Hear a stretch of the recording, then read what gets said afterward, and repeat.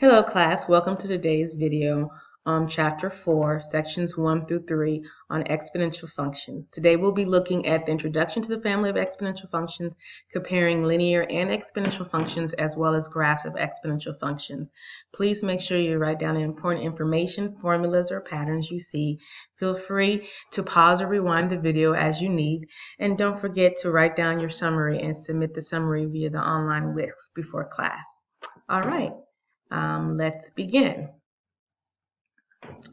So I went shopping for a flash drive, and when I looked at the flash drive, it was funny because there were so many different flash drives that were available, and it seemed like the sizes were changing, and the levels of it, the different sizes was very interesting. So I said, let me look at a pattern and see if I can figure out a formula to describe the pattern that these flash drives are increasing in size at. And I remember back in the day, probably before you were born, when flash drives weren't even at the gigawatt size. They were like at the megabyte size. That was a long time ago. But we're going to start off at one of the options that were listed, which was 1 gigabyte, 2 gigabyte, 4 gigabyte, 8 gigabyte, 6 gigabyte, and then 32 and 64 gigabytes. And we're going to use finite differences to try and figure out if this is a linear, quadratic, cubic function. So we look at the first level of finite differences, and we see that the first level is not, the rate of change is not the same amount. It's not constant. So since it's not constant at the first level, that means this is not a linear function. So let's take a look at the rate of change at the second level. And that too, rate of change is not constant. So that must mean it's not a quadratic equation. Let's take a look at the third level.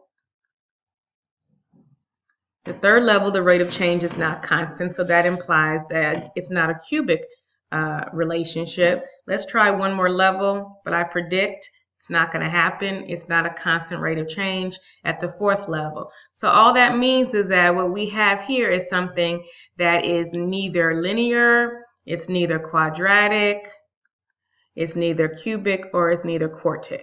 Okay? So there's a different type of level going on here.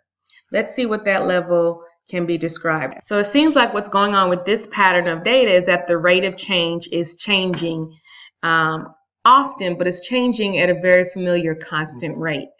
So that must mean instead of increasing it by the same amount, there must be some type of rate that's increasing by that's either a constant percent increase or constant percent decrease.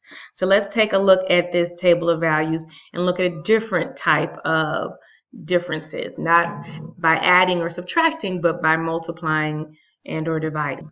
So instead of looking at how each number is increasing by adding or subtracting, we're looking at what number are we multiplying the previous amount by to get the new amount. And it seems like the number that we're multiplying the previous amount by to get the new number is 2. So what's a little bit different is instead of it increasing by 2, we are actually increasing it by a multiple of 2, or factoring of 2, or multiplying 2, however much you want to say. So the growth rate is actually going to be a growth factor of 200%, or 2.0. And how you compute that at any point is to take a new value and divide it by the previous value. And if that value is the same number throughout, then that must mean we have a constant growth rate, constant percent increase or decrease, and that's what we see here. Anytime we take a value and divide it by the previous value, we always get 2. So since that number is constant and it's a result of dividing or multiplying, and that means we have a growth factor, and that growth factor is equal to 2, and that's in decimal form, but in percent form it's 200%. So we have now an expression that we can use to figure out the new amount. We take the initial amount and multiply it times the growth factor times the number of times that we're trying to get to. So in this case, our initial amount was 1, as we can see here. And our growth factor is 2. Okay? And the t would be, if I were to create another equation, this is the first one, the second one, the third one, the fourth one, Sorry, I didn't do that right. This is the initial one, so we're going to call this 0, but then this will be the first, the second, the third, the fourth, the fifth, and the sixth. So that means this will be raised to the tth power. So if I want to figure out what the new amount is, let's say at the fourth level, I do 1 times 2 to the 4, and I should get 16. Okay? And the hint is the initial amount is when t is equal to 0, which is why it was 1 in this case. So now we have a different type of function that's not like linear, quadratic, or polynomial of the form, and the name of that function is exponential function. And the form looks something like this, where as you can see here, we have the variables, the constants a and b, but a is not 0 and b is greater than 0. That's the only restrictions on our constants. And a represents the initial value, which was in our case was 1. And you can compute that when t is equal to 0. And b represents the growth factor, which in our case was 2, which is okay because it's greater than 0. And we can compute the growth factor by looking at equals to 1 plus r, where r is a decimal representation of the percent rate of change. So in our case, it was equal to 1 plus another 100%, which is another 1. So our r was equal to 1 in our example. Now that's because we were increasing, but if we were not increasing, then our growth rate should have been less than 1, because you're not increasing by over 100%, you're decreasing.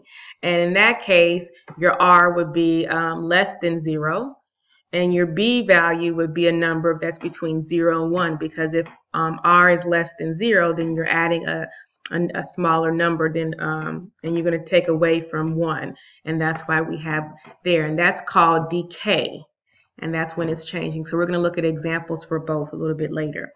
So the graph of my exponential function is going to look something like that, where it's always going to be positive, because remember we said that in this case, a is not 0. Well, in case we're assuming a is positive.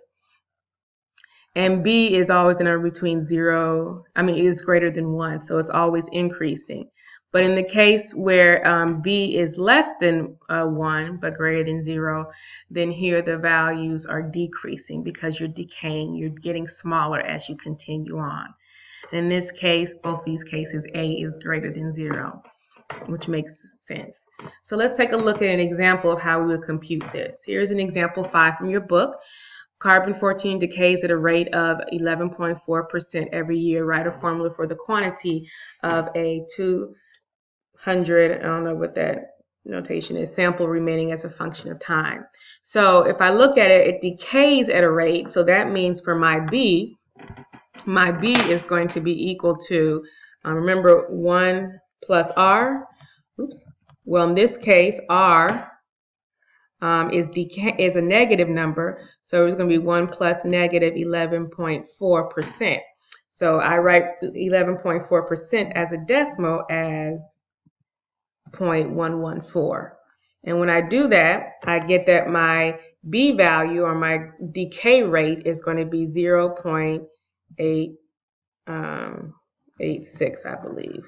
That's our decay rate. And so if you remember, f of t looks like a times b raised to the tth power, where a is our initial amount, and then they said the sample initially was 200 UG, okay? And then we found out that our b was 0.886, and we raised that to the t. So they did say to write the formula for q of t, so we're going to call this q of t.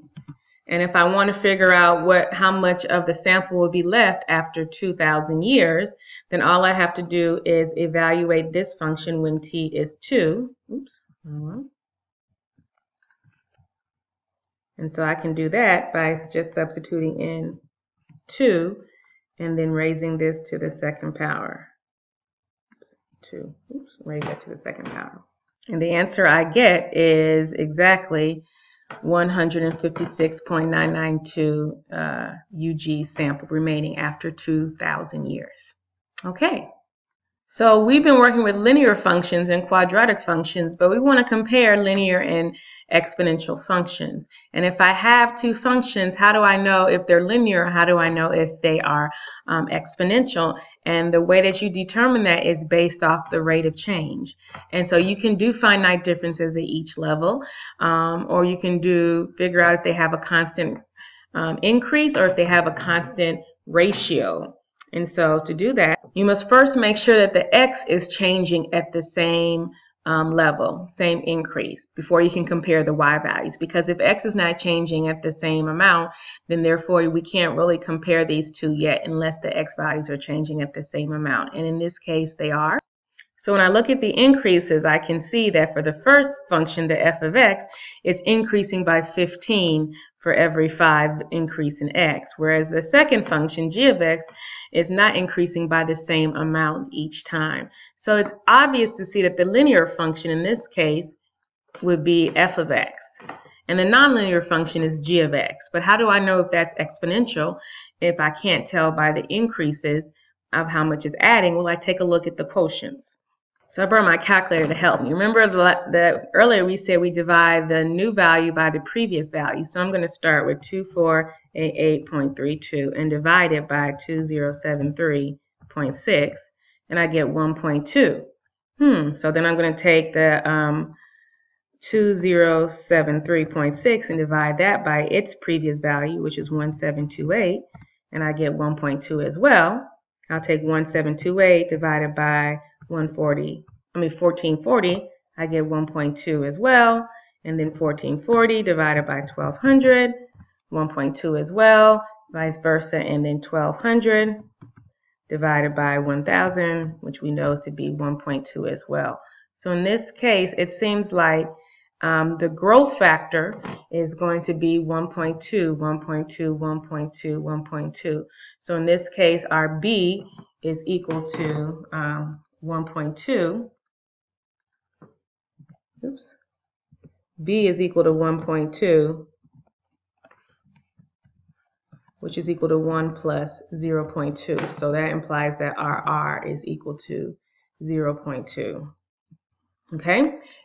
So in this case, it's easy to say that the second function would have to be a exponential function because it has a constant, can't draw a straight line, constant increase. In this case, increase. So for a table of value that gives you y as a function of x, in which the delta of x is constant, if the difference is constant, then the table represents a linear function. In other words, if you have a difference which is constant, that means you have repeated sums. So here's repeated sums of adding 15. Whereas here, in the case where we have the ratio of consecutive y values is constant, when we divide them by the previous one, we got 1.2, that's an exponential function, and that's because the products are repeated. We multiply times 1.2 times 1.2 times 1.2.